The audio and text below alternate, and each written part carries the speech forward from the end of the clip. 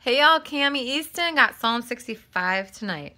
Praise awaits you, our God in Zion. To you our vows will be fulfilled. You who answer prayer, to you all people will come.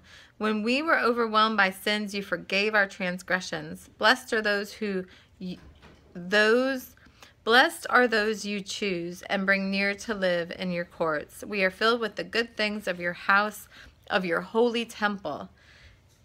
You answer us with awesome and righteous deeds, God our Savior, the hope of all the ends of the earth and of the farthest seas, who formed the mountains by your power, having armed yourself with strength, who stilled the roaring of the seas, the roaring of their waves, and the turmoil of the nations.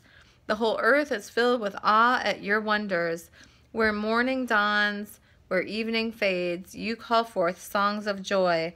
You care for the land and water it. You enrich it abundantly. The streams of God are filled with water to provide the people with grain, for so you have ordained it.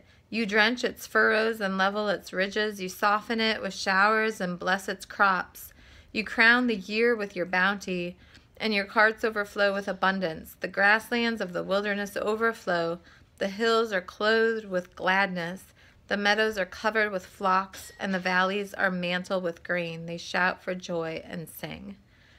Thank you, Lord, that you're in control and we're not.